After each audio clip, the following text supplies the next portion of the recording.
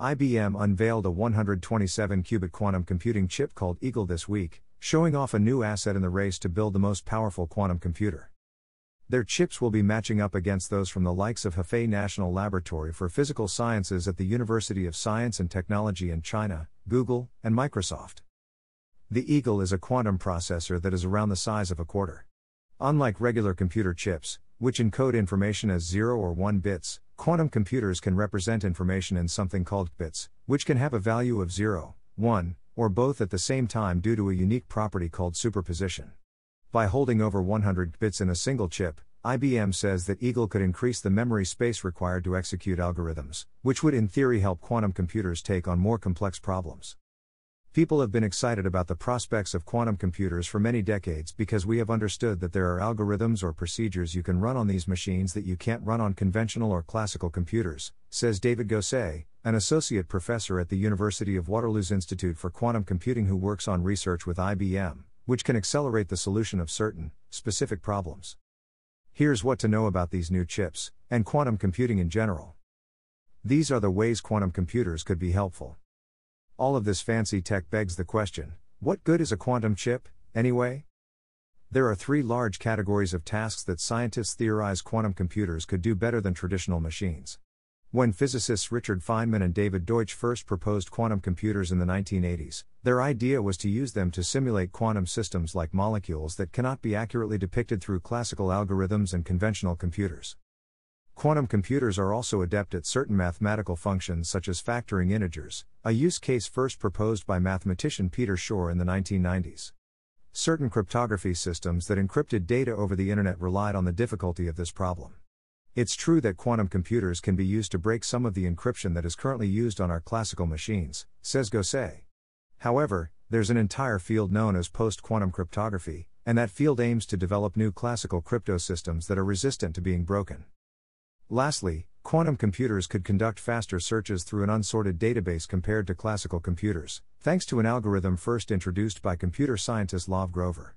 In more modern times, some of IBM's clients use quantum computers to simulate molecules or the dynamics in chemistry problems, while others have tried to apply them to machine learning and optimization tasks.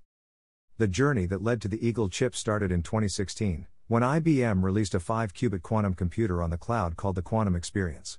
Since then, the company has released a succession of chips with increasing numbers of qubits, all named after birds, and each with their own set of technological challenges. IBM's quantum computing hardware is comprised of superconducting circuits. The qubits themselves are made of a superconducting material called niobium.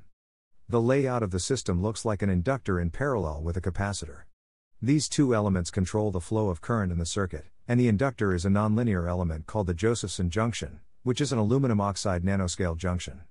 This type of superconducting qubit was pioneered at Yale in the aughts, and in practice, it looks like an artificial atom that can be controlled by a sequence of microwave pulses.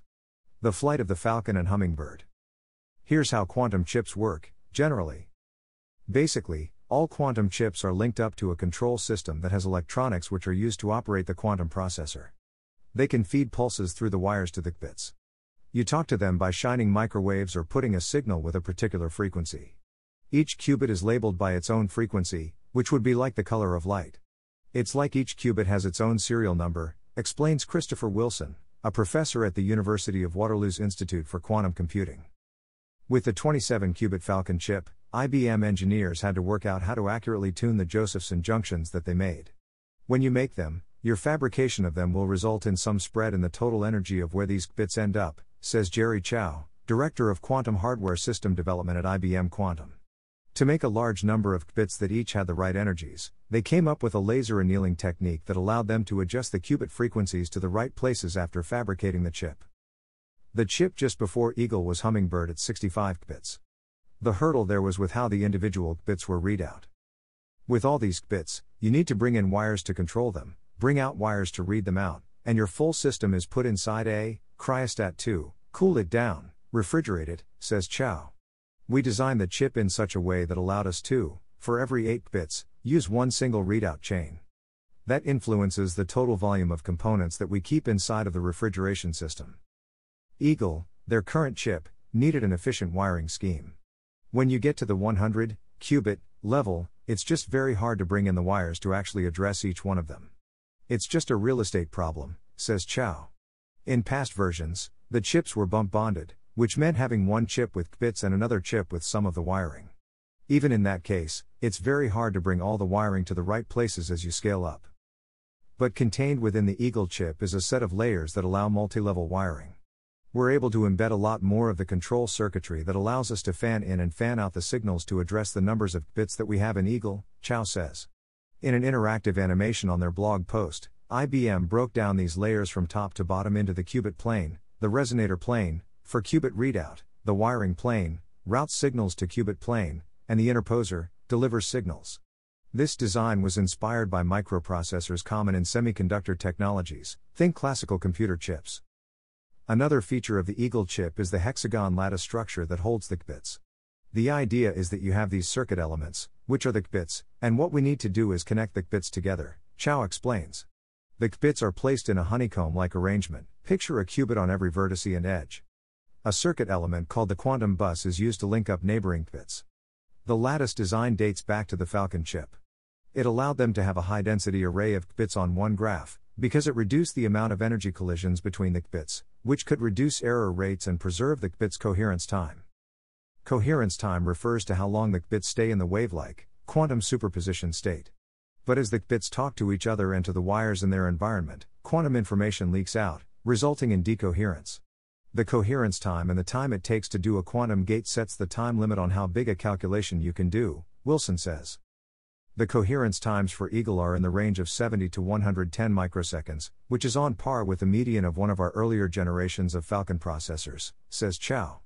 However, in a new generation of Falcon that they're developing in parallel with Eagle, Chow claims that they've been able to push up the median coherence time to 300 microseconds. We've tested all the qubits, checked to see that all the gates are working. We're still continuing to fine-tune all these gates and make them higher fidelity, lower errors. We've run simple demonstrations of entanglement, says Chow. As we continue to fully characterize it, we're going to be doing tests like quantum volume to measure quality, clops, circuit layer operations per second, to measure speed. An updated cooling system for the upcoming Osprey. IBM is eyeing even bigger chips down the road. One called Osprey would fly at 400 qubits, and another, Condor, at 1000. But for such high-density connections, Chow's team thinks that the current single chandelier system might not be enough to keep the entire system cool.